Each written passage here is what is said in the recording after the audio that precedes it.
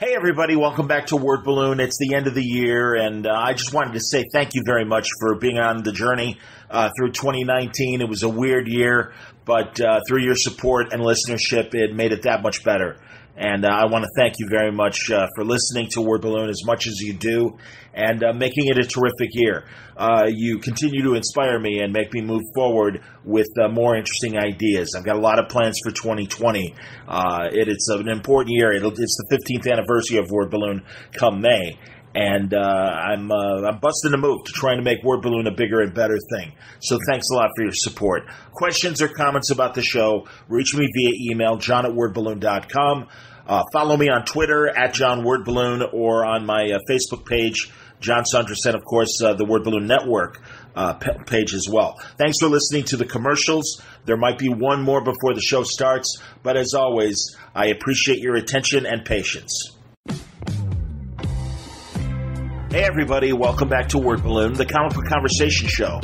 John Sundress here as we close out the year and technically close out the decade. I know some people it's, not the end of the decade until 2020 wraps up. But I think you can honestly say that whether you end your decade with the end of 2019 or the end of 2020, that if there's one character of the decade from Marvel or DC, it has to be Miles Morales. He debuted in 2011 in the new Ultimate Spider-Man #1.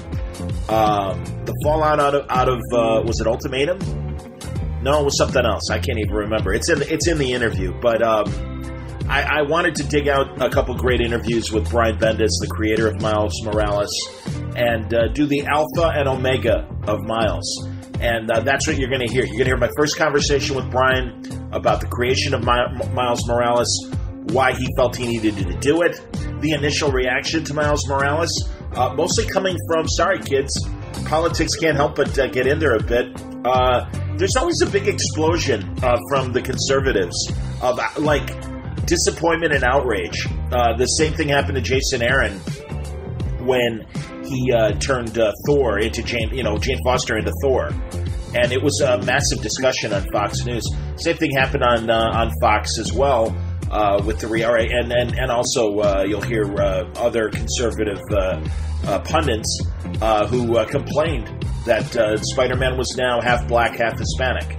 But I'm shrugging. What can you do? Well, anyway, all that was part of the initial reaction, and I found that interesting contextually.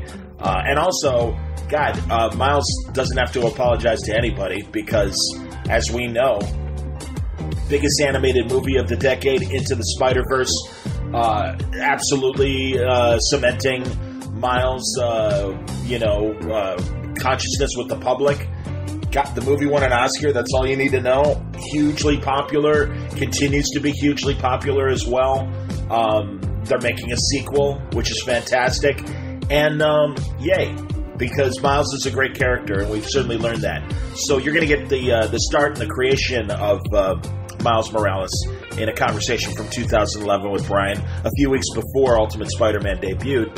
And then also the last time Brian was writing Miles in the Ultimate Universe, and when he was still working for Marvel, a couple events popped up: Generations, Legacy, and also the second Spider-Man crossover with Peter Parker.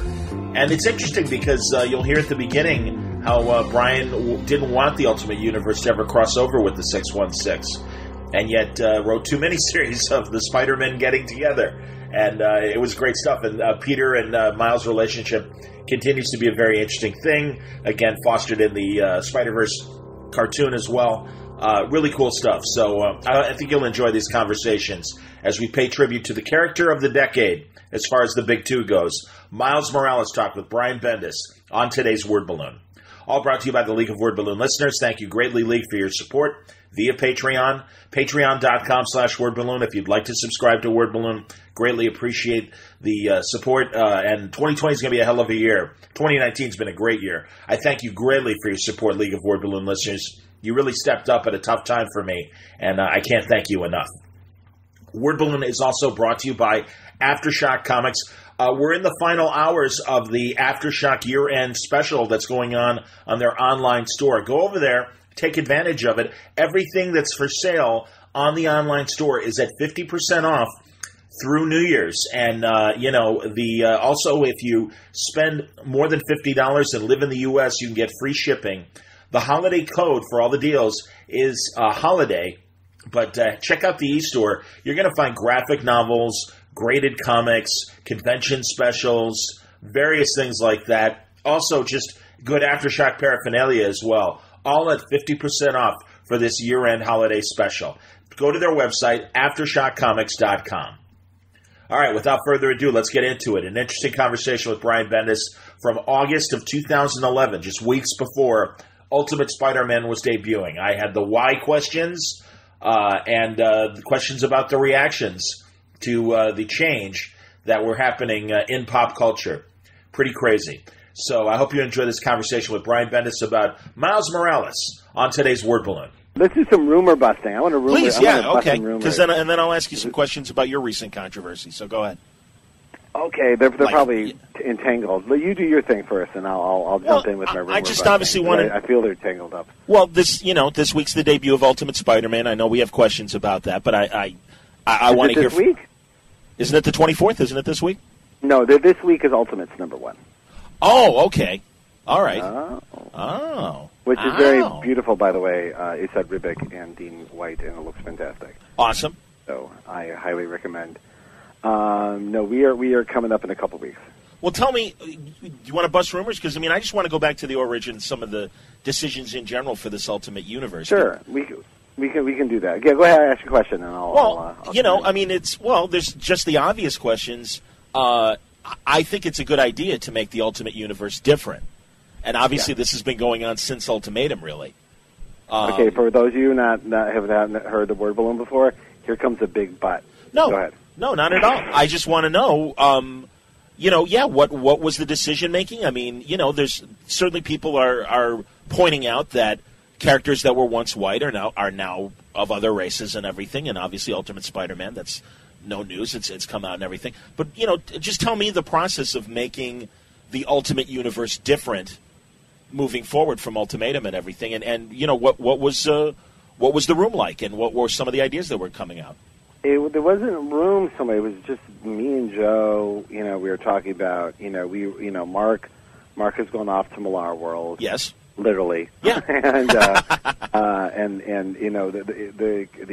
the founders, if you will, of the Ultimate Universe were me, Joe, Bill Jemas, whose idea it was, and Mark Miller. And Mark's gone away. Bill Jemas has gone away to adapt the Bible.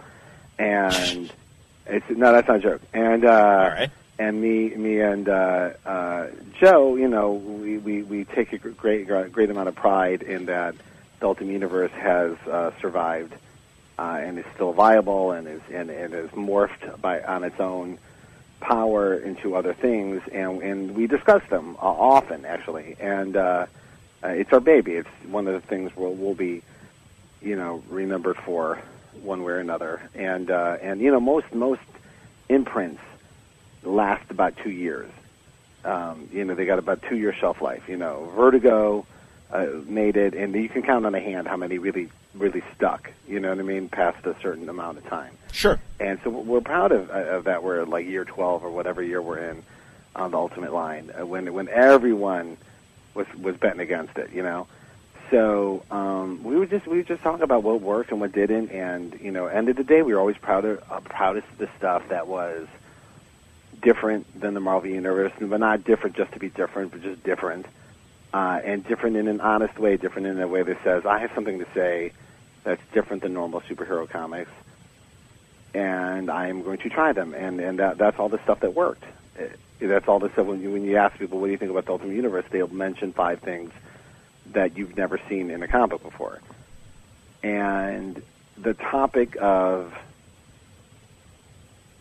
the Marvel Universe being closer to the real world than most fictional universes, and yet not always representative of the world we look around in, like the fact that, Daredevil is still fighting Hell's Kitchen, but meanwhile, if you go to Hell's Kitchen today, it's actually rather lovely. It's a lovely neighborhood. the things like that, and so some you're more ready to let go of than others, and the other one was that Spider-Man's world was almost Woody Allen in its view of a white New York, and but that's not the world you see or live in at all. You felt that way about the Ultimate Universe Spider-Man world? Not while I was writing it, right? But looking back on it, if I would make a critique of it, it would be that, and it's no one's fault, and no one did it on purpose. It's just you look at it and you go, that's not what Queens looks like. Okay. And yeah.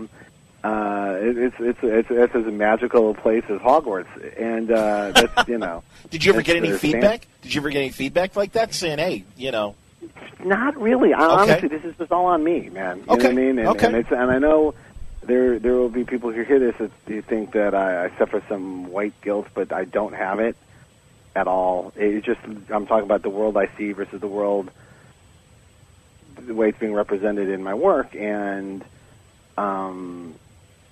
that's every author's decision to make. You know what I mean? Because people would criticize Woody Allen off, and I just made a joke about it, but would criticize Woody Allen about a very white New York. Yes. But that's probably the world he lives in is Upper West Side. Absolutely. Sure. So Intellectualism. He's just writing what he knows. He's not writing, he's not trying to whitewash it. That's just what he sees. And I just felt that, at the end of the day, that's not really what I see. So we talk about that, and Joe had said years ago, and I know Axel had thought this as well before he was editor chief, that there would be, boy, wouldn't it be great if Spider-Man was of a different race, just because he is the most universal of all the characters. And then we would often hear, I have been told this story by numerous people of numerous ethnicities. When I was a kid, I loved Spider-Man because I couldn't see his face, and I just assumed he was like me under there. Or, when I was a kid, I wanted to go with Superman, and my mom wouldn't let me, or my friends said, you can't be Superman, you're black, or you're Asian. And I would always gravitate to Spider-Man because I could always argue my way into being Spider-Man with my friends, either playing it or Halloween or whatever, Okay. No, and literally someone on the Power set told me this story. That's how recently I was told it again. Interesting. And they reminded me how many times I had heard this story. And you're like, yeah, all right, let's take it a step further. And then, we discussed for like a year about doing, an African American Spider-Man or a Latino Spider-Man, and I was the one who said, I literally can't find a family at this point that isn't mixed race of some sort, just go with that. But then the argument is if we do this, he will always seem inferior to Peter Parker because Peter Parker is Spider-Man. So Peter Parker would have to go. So then it becomes, again, about the Ultimate Universe, where maybe Peter Parker could go. Wouldn't that be interesting? It's not, and then we were off and running, and then we just got to a time where Joe called up and said it was brought up again in a meeting. Are you ready? And then we brought it up around Ultimatum. I wasn't ready. Okay. And we talked about it because there was a perfect place to drown him. Sure. And easy drown, no problem. And it wasn't time yet. And then he called me again and said, brought up again. Are you closer? And I said, no, I actually think I'm right there.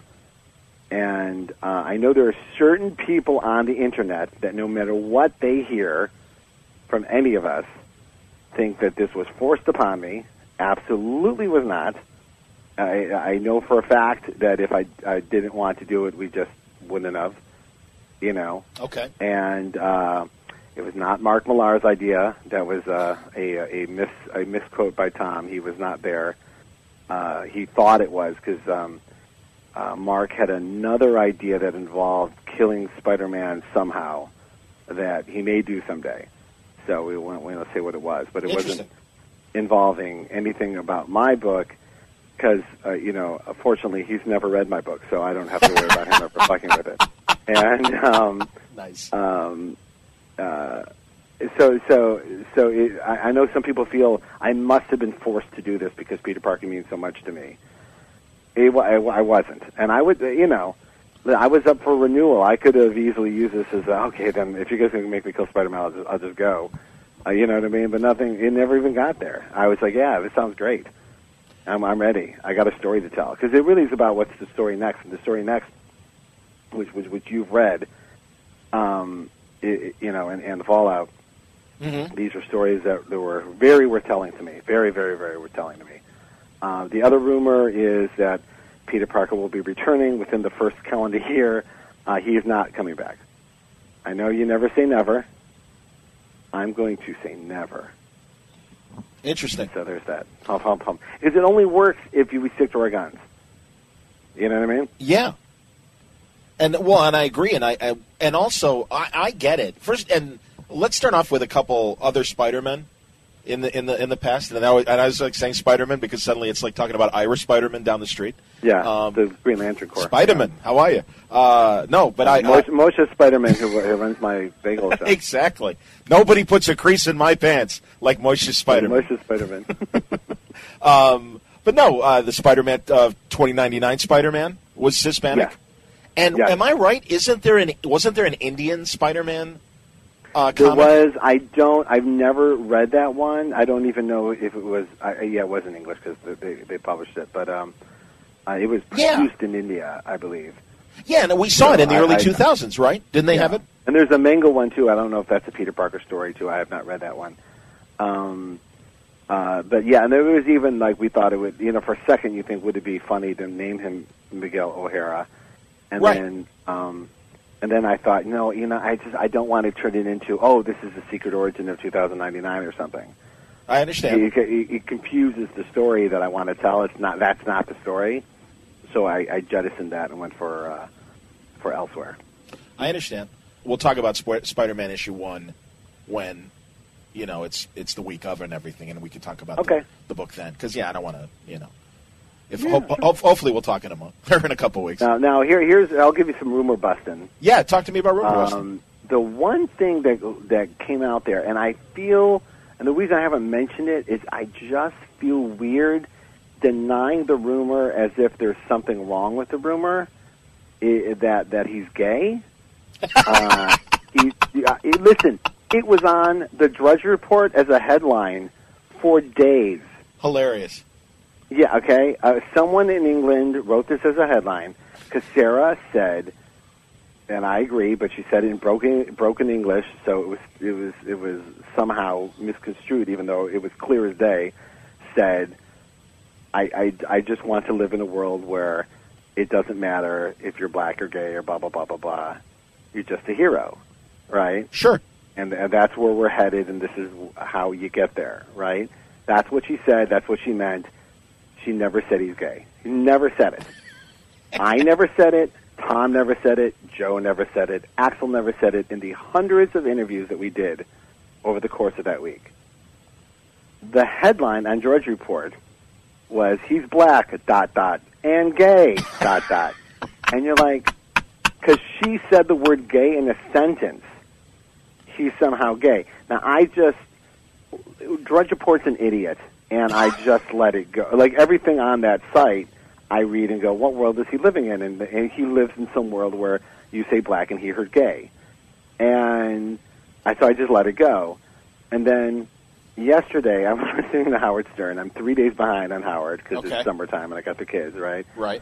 And I finally get to, they literally had Benji go out on the street and ask people what they thought of, and I even hate the term Black Spider-Man. Because, that's incorrect and weird, but... That's Super Friends. Meanwhile, Black Spider-Man will talk to the Hall of Justice. Yeah, it's ridiculous. and they go, what do you think of the Black Spider-Man? And they ask a gentleman, and he would go, I think it's great. And they go, but you heard he's also gay? And they go, what? And like that's the line. And then like some guy said, why do they have to do that? And I'm like, okay, what's going on? Like, and this is my favorite show in the world, so it's my reality. My reality is being warped. And he talked about it for like 20 minutes about Spider-Man being gay, and I'm like, all right, listen. And I was like Jason, who is a pal, who was a producer of that show, who didn't step in to stop it, and I realized he doesn't know that it's not true because it was on the Judge Report. So did you call in? No, I did not call. No, listen, I'm listening 3 days later. Are you Marianne? Like right after Marianne from Brooklyn? Howard! Yeah, exactly. I don't want a blanket gay, Howard! Yeah, so All right, I just want to say it's not the story we're telling. Okay. If it was in his DNA to be gay, that would be great, and I would not shy away from anything like that, but it's just not the story we're telling. Understood. And I don't know how that happened. Well, I know how it happened, but I don't know. See, my favorite right-wing rumor about this was from Glenn Beck, that it was Michelle Obama who told you to make him black. I'm going to tell you something. That's my favorite. I'm not joking around. I can't think of a better thing that's happened in my life outside in my career. Like, obviously in my family. But in my career, that may be the best thing that's ever happened. I understand. I swear I was happier about that for a longer period of time than anything that's happened in my life. I really that was the craziest thing I'd ever heard. I don't like him, and again, not because he's conservative. I do not care. It's because he's an idiot. Yes. That babbles hateful nonsense. Yes. That's why I don't like him. Yes. Some people on Twitter were going, "Oh, liberal boy." I'm like, well, no. Actually, that's not where my brain's at. He's an idiot. He, as a human, as a person, as an individual, is an idiot. And he says idiot shit. And he said something truly idiotic, including the fact that he didn't care and comics are stupid, yet spent 10 minutes on it. I absolutely adored every word that came out of his mouth. Well, and as others pointed out, that this was the same guy that loved, the Spider-Man musical, and then suddenly had no use for Spider-Man. Yeah. Well, regardless, he opened the door to Keith Olbermann having to rebut him, which then made Jon Stewart and Colbert have to do something with it. I saw Colbert. And I talked about this online a little bit, but Omi was here for the weekend, and we were literally sitting at my desk watching dailies of Powers and have the TV on in the background with the sound off, and you look up and I didn't, no one gave me a heads up that there was going to be something on Colbert, and there it was. He did good Spider-Man jokes at our expense, like really good jokes. Did you happen to see it? I did. It was excellent. Nation, as everyone knows, I am the world's biggest fan of Spider-Man. What's that, nerds? You're a bigger fan than I am? Really? Well, then here's a Spidey trivia question. Which issue had you on the cover? I am on Amazing Spider-Man number 573, Saving the Webbed Crusader. Well, pretty cool. Well, I'm afraid I cannot save him this time because in the latest issue of Marvel Comics Ultimate Fallout, Peter Parker is killed, presumably while appearing in Spider-Man Turn Off the Dark. Worse, now that Peter Parker is dead, there is a new replacement Spider-Man. Big shakeup in the superhero world. I mean, forget about Peter Parker right now. The new Spider-Man is swinging through the pages of Marvel Comics, and his name is Miles Morales. That's right. Teenager who's half black, half Hispanic. Half black? Half Hispanic? What sort of origin story does he have? Was he a black guy bitten by a radioactive Hispanic? Or a Hispanic guy bitten by a radioactive black guy? It doesn't make any sense. Plus, half Hispanic? Really? He's coming here to steal our superhero jobs? It's bad enough we have an illegal immigrant flying around claiming to represent the American way. Go back to Krypton, Kal-El. Yeah, great joke. Very But it was really surreal. Like, it kept going and going. Well, he's one of us. Great. He's a comic book nerd. He totally is. And I know Joe's been on a million times and stuff, and he had the Captain America shield and everything. on his set. No, I just didn't expect. I knew we were getting some play from USA Today and whatever. Joe was the one going, "Oh, this is going to be huge." I'm like, "Well, it's not really up to us whether it's." You know what I mean? Like, anything could stop it from being huge. Sarah Palin takes a shit on the sidewalk and we're done. And we just hit another slow news day wave that was fantastic.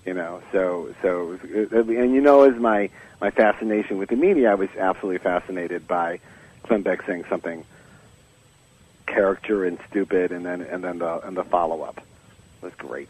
Yeah, so fantastic. Well, and as you said, these characters. I agree with you. Spider-Man is universal and should be, because he's a troubled teen, or a teen that has more responsibility than he's ready for, and obviously it is that hero's journey that makes him the hero that he is, and that's very cool. And it could happen to anybody, and it's interesting to see it happen to a different person with different circumstances.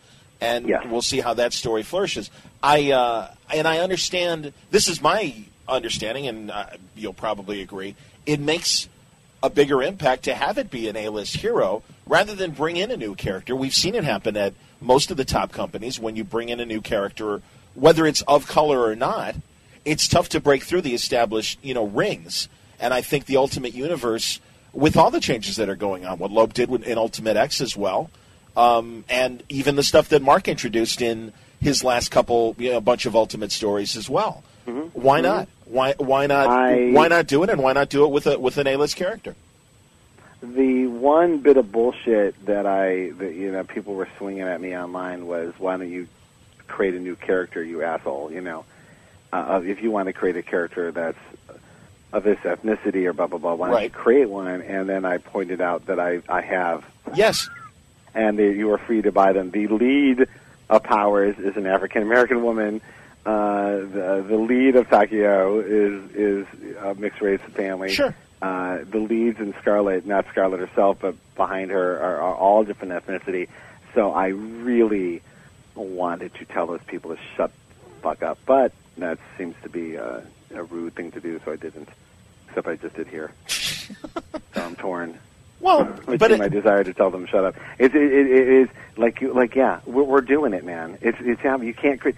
I'm bulletproof on this. You can't hit me with this. Don't buy it. You're the one not buying them. If you didn't know I was doing it, Well, and also, and the only thing I questioned on that you said online, and maybe it was just a random thing that I saw on Twitter, but it was like a week or so ago, that you said the Ultimate Universe is not an alternate universe. Yes.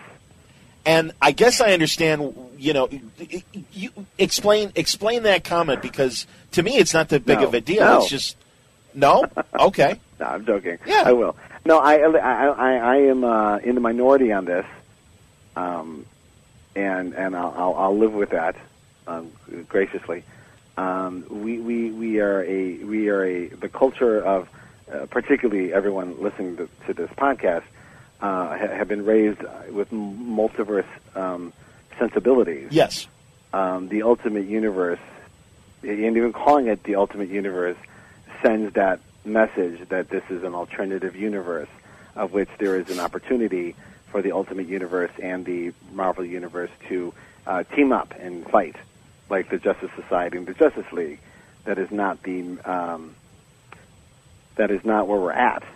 I understand that story. So with that comes, like somehow, that's the one thing, like somehow it's the fake Marvel Universe, or it's not really the Marvel Universe. And I would argue that no one says that about the Spider-Man movies, which are of their own universe. Certainly, they're all, and the cartoons, and anyone that builds its own Spider-Man mythology. No one criticizes that, but when it's in print, somehow it people who are somehow, I don't know, they seem threatened by it. I don't even know if that's the word, but they seem angry about it. That's how they discount it, by saying, "Oh, that's not really."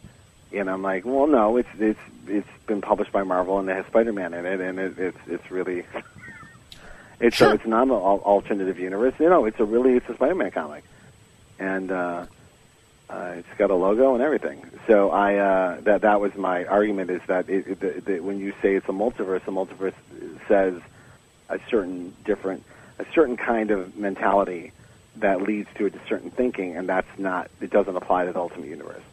That's all.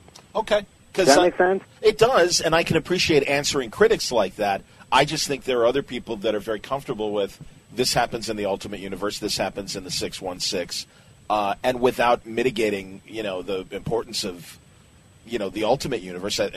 Fine, both can coexist. To be honest, that's where I'd say never on the eventual crossover, because and fine, you might not have 12 years, man. Huh? 12 years. I understand. That's fine.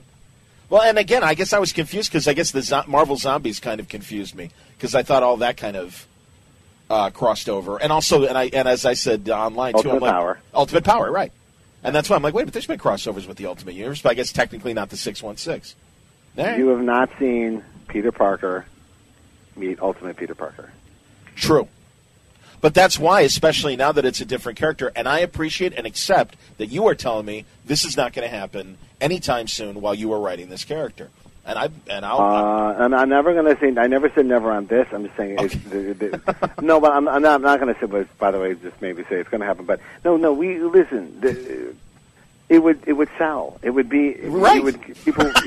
You know what I mean? Yes, I do. What would cause a message board shitstorm faster than we're merging them? Right.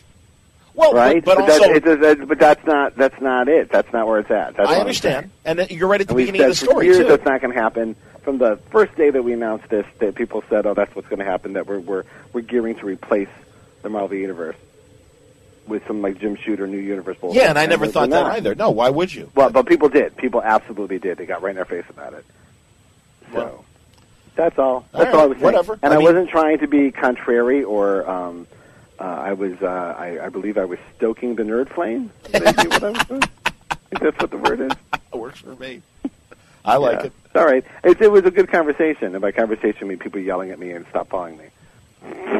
Well, let's before we go to the people that ask questions, as we do wrap up Ultimate Peter Parker, this is the end of an era, and that's the thing. It's been an interesting 12 years, and I keep examining these 12 years.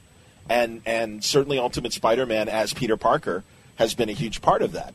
So I'm glad to see in Ultimate Fallout you were able to kind of take the time to really say goodbye to some of these characters. I was very happy about it. Number one, obviously, I love them like family and want to treat them like that always.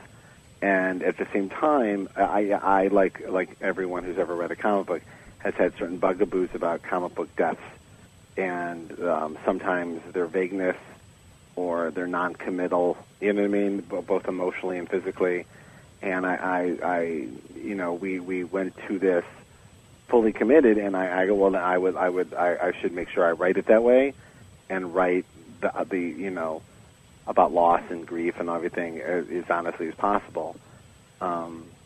And so that's where I was at. I was like, oh, good, I get to do the comic death and you feel it, and hopefully people would, and they did. And I've never gotten more emotional emails and tweets and stuff from people. It keeps coming over and over and over again. The whole month it's been going on since he died. And it was so funny because you call it Death of Spider-Man, and so we even kind of brace him for it.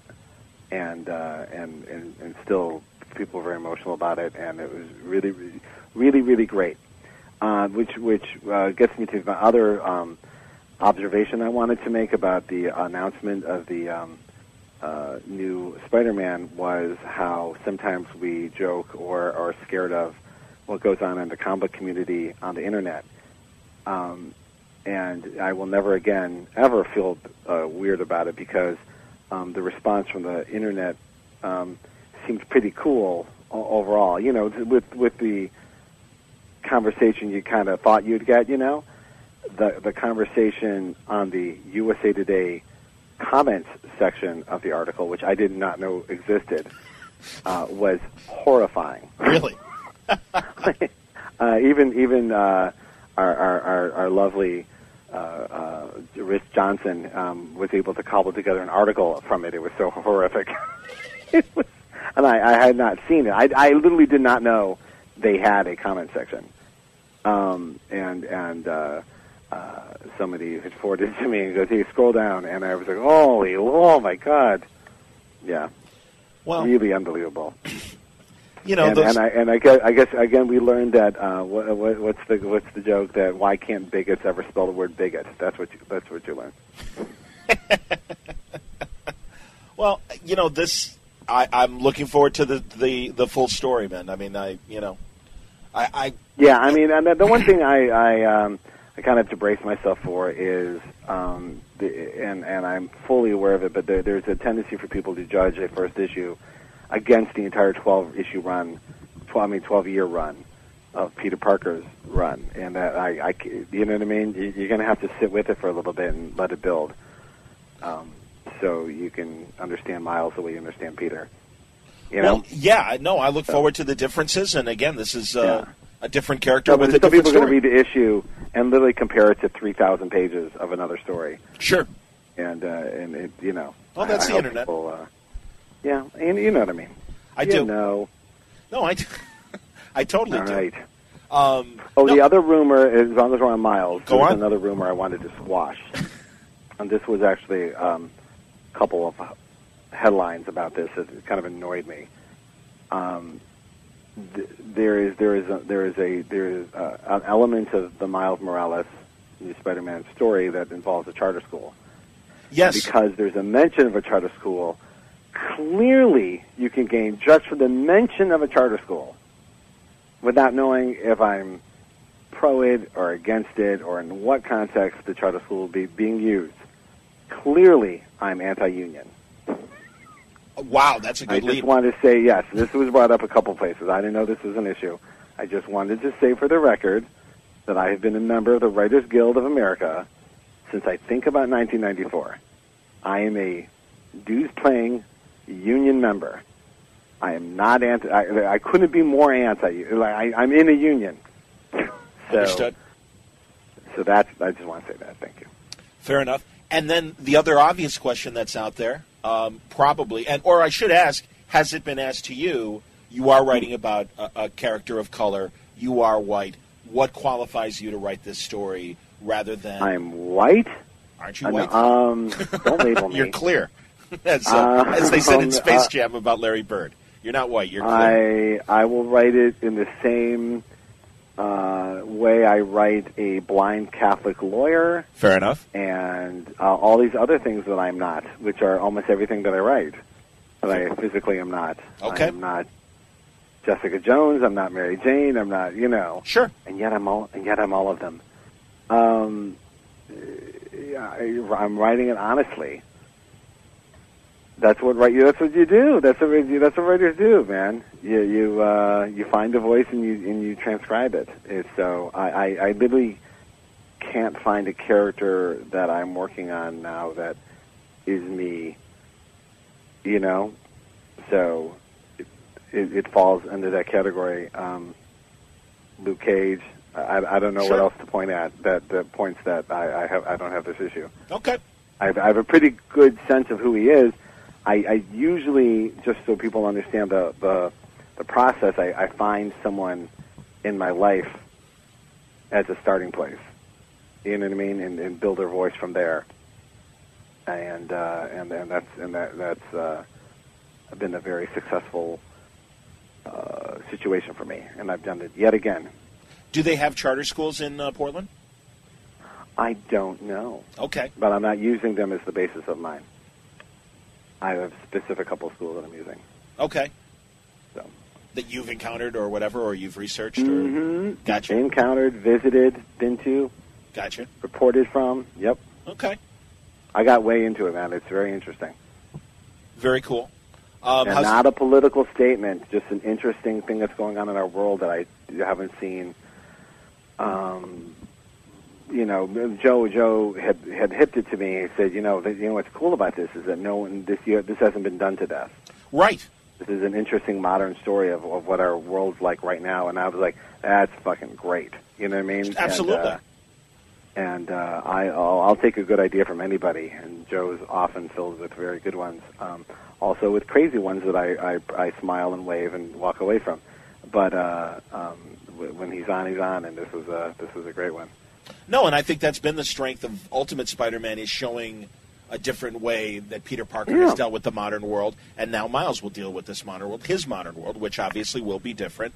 And like I said, I think different only means good new story ideas. So yeah, it's ripe for story ideas. I haven't seen done to death. There you go. Miles will also have the internet, so there's that too. And that is something that plays in an interesting way in the superhero world. I mean, I remember a couple of years ago talking to Matt Wagner about this, and that how can you have a secret identity with the internet? And it's something you guys have played with on Powers and stuff, too. Oh, and Daredevil, that was the whole point of the Daredevil run. Certainly. And continues to be what Daredevil's about, which I'm thankful for, by the way. Very cool. No, honestly, we'll see how it goes, man. Good luck, and like I said, I am excited for the difference and the change. Change is good in my world. All right. You didn't say that like, good luck, man. No. Whatever. Yeah, right. Yeah, good whatever. luck with that boat with a hole in it. See you later. Yeah, I'm holding the W. I'm doing the W with my fingers right now. Whatever. Fine. Yeah. Good luck. It's a little Seinfeld. Good luck with that. I'm trying to elevate small talk to medium talk. Exactly. I've been loving that. Have you, really? Oh, my God. It's been fantastic. The Lebanese chicken put me over. That killed me. The Lebanese chicken was one of their best episodes. I love that the ratings are through the roof for no reason. I love that, too, by the way. It's just, Curb's been amazing. The first three particularly were classics. And, but nothing's better than Louis right now. Yeah, I like Louis a lot. Louis really is the show, man. Yeah. And I know, I sound like I'm kissing a little FX ass here before I get my show greenlit, but unrelated. No, I understand. And actually, I was surprised this week back to MMA. They made a big deal with UFC. I guess what happened? The UFC, the big mixed martial arts league, just cut a deal with Fox, and the majority of the programming is going to be on FX. So we could see Powers right after the Ultimate Fighter or some of these other things. Oh, you see like Powers commercials during it can happen. Stuff, is that what you're saying? It could happen. It's going to start. It starts in November, I guess. Oh. But yeah, Fox is taking a great interest in UFC and mixed martial arts. Yeah, there you go. Exactly. Well, good luck with that. If I had testosterone, I would totally watch that. I understand. Okay, and to wrap up, here's about another 20 minutes or so with Brian a few years later. It was his last few writing assignments at Marvel. Among them, he did Generations, which was that one-shot of all the various new legacy Marvel versions of heroes with the originals.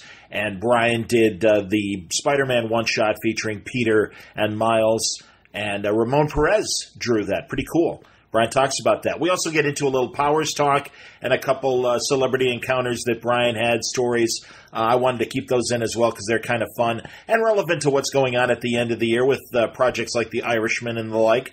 So enjoy these words of Brian's regarding Miles and Peter as he was wrapping up his involvement with both characters on this portion of Word Balloon. Okay, new Bendis tapes. I'm very happy that this is happening, and this is a layer. This is a parfait Bendis tapes because this is a layered Bendis tapes. You get it exactly. A stitched together. Yeah, because you just did the press conference today. Hi, Brian. I'm sorry, Brian Bendis. Everybody. Brian and hi, John.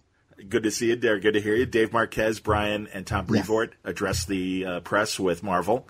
And talked about the Defenders, the Free Comic Book Day, and, of course, the ongoing series that follows. One day soon, I'm going to have David Marquez come over here, and we'll do this together with him. Yeah, well, I had him and R.J. Ryan talking about the Joiners. Sure. Their 3D book and everything. And David's just been busy with the new baby, and I would have had him on. It's a very, very busy year for David. And, yeah, absolutely. And people know, like, he's never... he missed the deadline and Civil War went a little late because of the baby. Sure. So, but it is a very cute baby. Well, that's good. Civil War did get finished and the baby is good. So everything worked out. Excellent. But we'll get him on. He's a fascinating individual and smart guy. Yeah, we'll get into it. Excellent. And no, and it was funny too because we did this press conference and we didn't get the images until after the press conference. They didn't send it to the press, so it was kind of hard to formulate questions and everything. But it was a good conversation. So I was really talking out of my ass. I love that.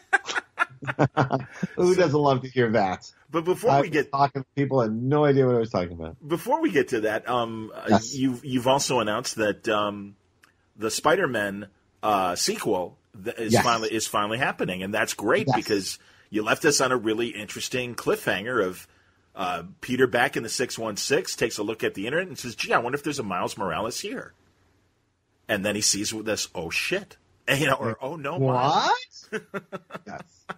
Now, so I was always eager to do this again, and then the events of the Marvel Universe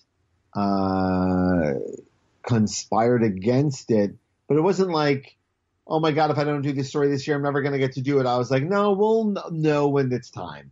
You know what I mean? Like I didn't like panic too much. I was just like, we'll find out. And it was funny because literally not a week goes by where someone didn't ask me about that page, that last page of Spider-Man. It has eclipsed what's behind the closet door in New Avengers, and it was great, and I loved it. But I did have an answer, and I didn't want to be too cheeky about it online. But I was happy that it always stayed. And then when Miles came to the 616, some people thought the story was over. But when I decided to stay on Miles's book when he came to 616. One of the things was, and then we get to do Spider-Man with them both here, right? Yeah. And then follow through with that, and that'll be even more interesting because whatever that mystery is will reveal itself, and Miles isn't going home afterwards. It's going to be here, right? Sure. So that got very exciting. And then it just became of when and where, and I kind of knew it was going to be a little times away. So I dropped Peter in the first issue of Miles's book last year, just so people know I wasn't going to ignore that they had met. Sure. I mean, I wanted people to know where they stood with each other, just so we've laid a little bread base, but building all this time towards what could happen between Peter and Miles if ever they have a big epic emotional mini event for themselves, and here we are. Very cool. So, and who's the artist? It's Sarah Pacelli. I wouldn't do it without her. Very cool. So the reason I think people tear up at the first series is because she I think it's a perfect example of her abilities as an artist. So I did tell her that in the first script I think the first miniseries is the best thing you've ever done. So top that. Wow. And I mean, so just be the best version of yourself you've ever been. And I'm very, very excited about it. And I was working on an issue last night, so it's very fresh on my mind. Very cool. Where would you, without spoiling, say, the classic line, great power comes great responsibility. Where's the level of responsibility Peter has when he looks at Miles? Well, that's it. How much did he feel when it was like, I'm going home to my own dimension, good luck? And how much does he feel now that he's here? Sure. And the events in Peter's life as they unfold over the course of this year will alter the relationship between Peter and Miles as well. Very cool. And do you talk to Slott about this in terms of? Oh yeah. Well, number one, we have Nick Lowe, who is both of our sure. editor.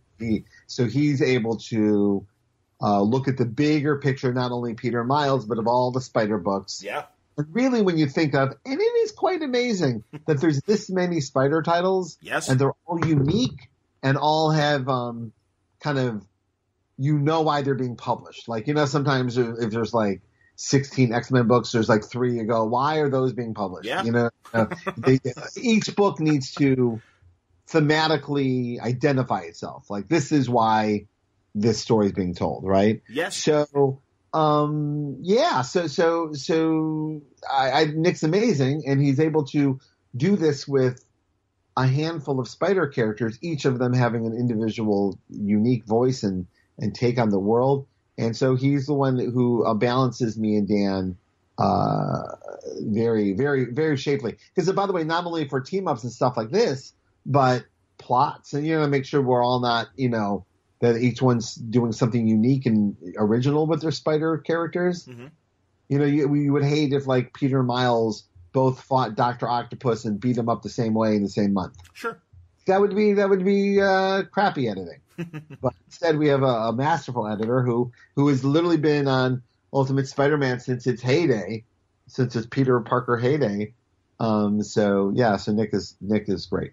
That's cool. Really, I just had a long conversation with Dan, and I know I marked it to listen to. Oh, thanks, I saw it this morning. Yes, because we got into a lot of the other Spider-Verse books and Spider-Gwen and Silk, and and Venom, and it was really interesting to kind of touch base and see what's going on, because I have to confess I haven't been keeping up on all the Spider books. And also I saw Latour. It's a lot of Spider books. Yeah, there are a lot of Spider books. I saw Latour at C2E2, and we're long overdue. And you have that nice crossover with Miles and Gwen. Yeah, with him. And we talked about that a little bit. I think I told you I don't know Jason at all. I know some people who listen to these or follow us on Twitter, and sometimes we're all goofing around with each other. They think we all live in a clubhouse or something like the real world. Particularly the Portland creators, like we all live in a house, right? Right. But some of us don't know each other at all. Like I don't know Jason Latour at all, and it was actually Nick's idea to bring us together on that. He goes, "Hey, you guys should do a crossover," and then immediately we got on the phone just to see if there was an idea there. And as soon as we got to the Spider-Gwen would be Miles's girlfriend from Canada that no one's ever met. No, I have a girlfriend. She lives in Canada. You just don't know her. Then we had to do the storyline, Yeah. And it was one of those things where I didn't know this guy. And we bounced back and forth, and it was absolutely lovely from top to bottom. Cool. It was just lovely. That's great. It was lovely to work with, and it was just one of those. See, this is why you do stuff like this. Had a completely lovely creative experience with people I didn't know. Fantastic. That's wonderful. And you know what? You always hear the bitching, so I like to share when there's a nice thing. The good stuff. Absolutely, man. Not going to be a headline story, but I'd like to know. Jason Latour is fun to work with. Before I forget, with Spider-Man, you've also got the Generations issue, and we talk a little bit about that in our big conversation, our Uber conversation. But no, so that's good, because some people have asked, like, what's the difference between like what Spider-Man 2 is and what Generations is. And I have to be careful because there's things about Secret Empire that I shouldn't spoil, right? So I have to be careful. So what's going to happen in Generations is real. It's really going to happen. Is a different type of story. And I think the best way I can describe it to fans that are older than 12 is Generations is Peggy Sue Got Married, and Spider-Man 2 is like the best parts of all the other movies. Which other movies? All of them. Okay. All of them. Okay. Human Centipede, Mall Bart Cop, whatever that was. Paul Blart Mall Cop. Yeah. The whole Adam Sandler, Happy Madison, all those things. Okay. Gee, great. That's funny. I have to say, I just saw Peggy Sue Got Married again like a week or two ago on one of the encores. And I'm like, this is better than I remembered it being. No, it is, because it's emotionally honest storytelling.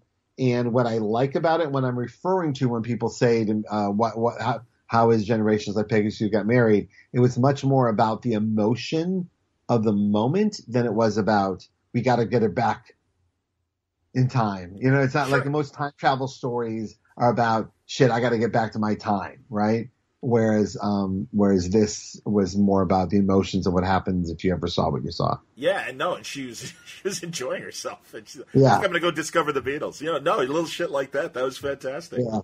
Okay, so my microphone muted at that point, and we hung up on each other. I unmuted my microphone. We started our conversation again.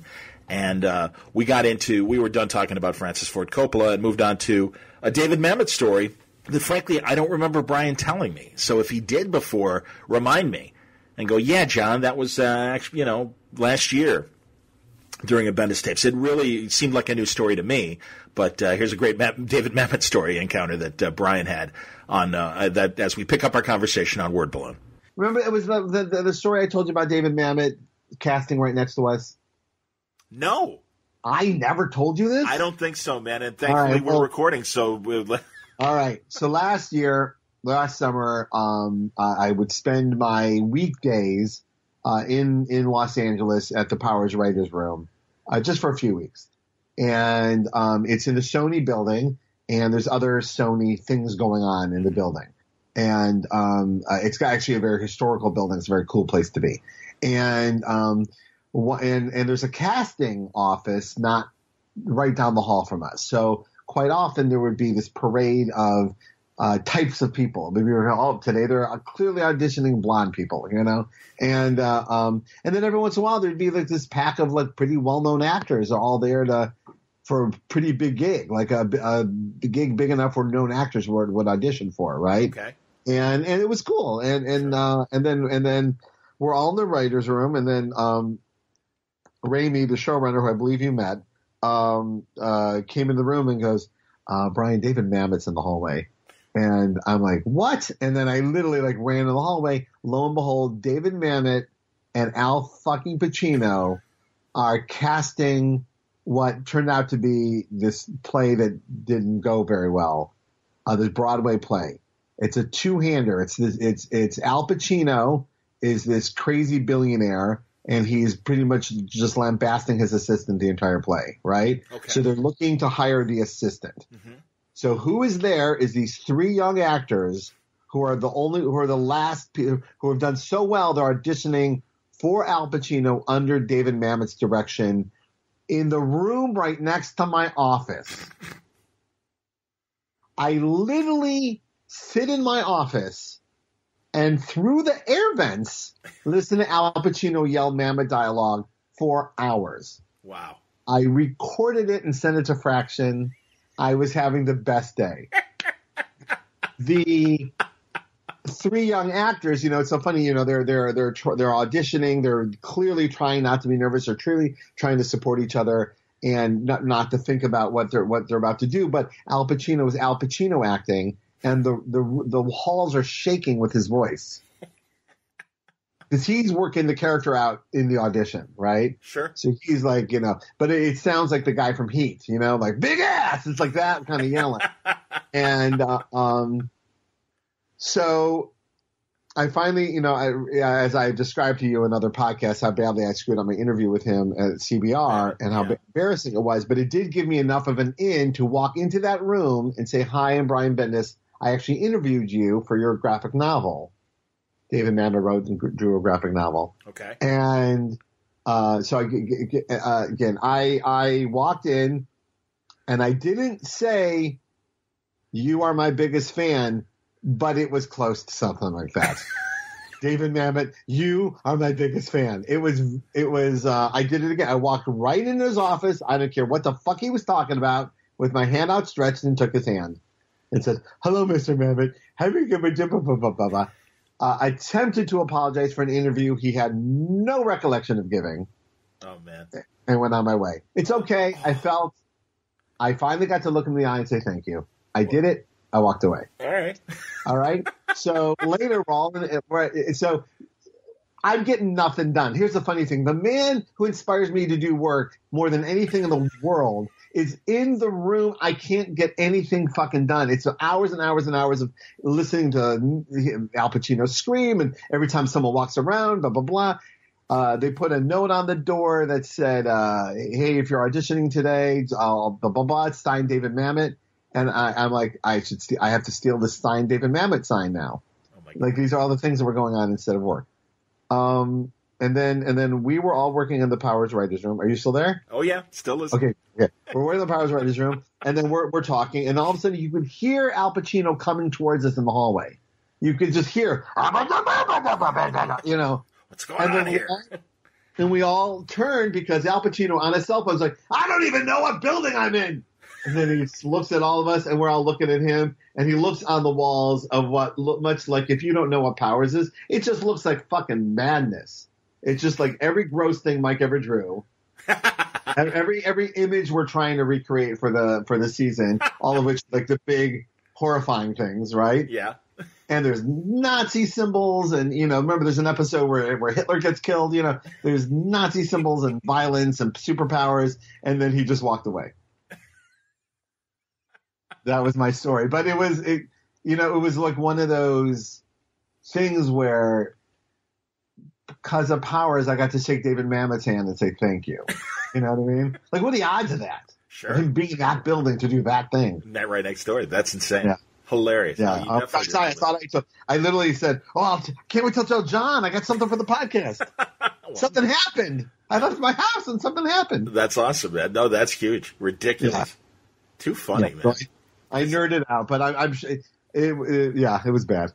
And people didn't hear the setup, but you sent me the link for the Godfather reunion at the Tribeca Film Festival. Yes. And we were talking about that, and like I said, I had read comments and I didn't realize it was Taylor Hackford was the moderator, the great film director, and obviously very happy to be there. Yeah. No, it's clear. Listen, they're very old men. Yeah. It's clearly the last time it's ever going to happen. They don't seem to all like each other all that much to start with. So interesting. Because they did a Godfather retrospective, and there's no mention of the third one. Well, yeah, isn't that weird? It's only Godfather 1 and 2 they're talking about. Well, Duvall obviously passed and was kind of mad and not feeling like he was being respected money-wise. I know all that. I know, but it's just funny they won't even talk about it. It's all that was just like something was agreed upon. Like, where is 3 in your? I mean, granted, it's certainly a lesser film than the other two. It's like the two Jakes. There's nothing really wrong with it. Its sins are minor.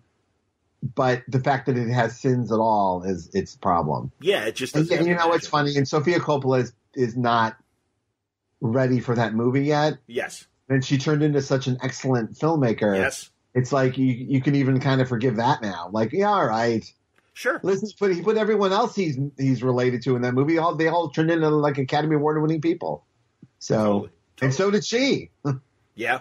So he was wrong to hire, but And they even talk about like they hired Talia Shire, and he was about to get fired, from the first movie. Mm-hmm. They talk about it. It's pretty cool.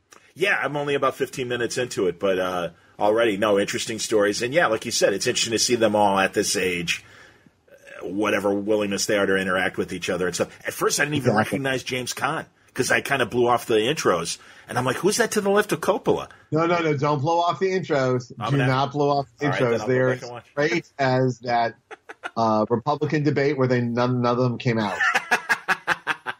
Do not skip the intros. When politics was still funny. Oh, yes. Man. Yeah, then I'm right. All right, I'll do that, and I will try and provide a link. Yeah, okay. For everybody else. All right, so back to Spider-Man 2. So, yeah, and then we're doing that. Yes. And we were talking about Peggy Sue Got Married, and it's a very fine film. And yes, we brought it all back, full Coppola. Yeah, there you go. Exactly. That's what inspired the Coppola talk. Yeah, so anyway, the story of Generation, the story of Spider-Man 2, very different. Very cool. Will hopefully pull on different emotional heartstrings. And then I'm very excited about Generations because I'm getting to work with Marone Perez, who I'm a big fan of. So. Oh, very cool. Yeah. No, he's great. Oh, my God, he's great. Fan of his Jim Henson graphic novel, The Sand of Time. I think people should check that out. Tale of Sand, yes. Tale of Sand, sorry. No. Not much of a reader. I knew sand was in it.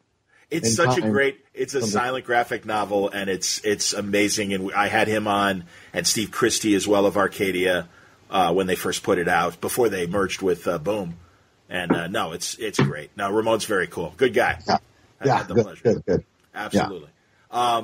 So okay, and also real fast because Generations makes you think also of legacy. Is something else coming up with you involving legacy at all? I am all in on legacy. I am totally in on legacy. I'm not sure what I'm allowed to say yet, but I'm very into legacy.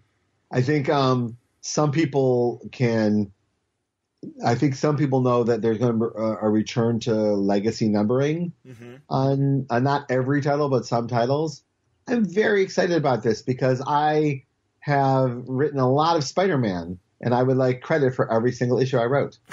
So I understand. I just had this talk with Dan because I was trying to figure out Dan's number of Spider-Man issues, and I'm like, and it's funny because he told me your caveats and Brevoort's caveats, and like, am I right? No, Everything only counts. Brevoort's the only one with caveats. So this is our funny bugaboo. He thinks like annuals and special issues don't count, and I'm like, any script I handed in that said Spider-Man on the title, it counts. Yes. Annuals, miniseries, specials, they all count. Sure.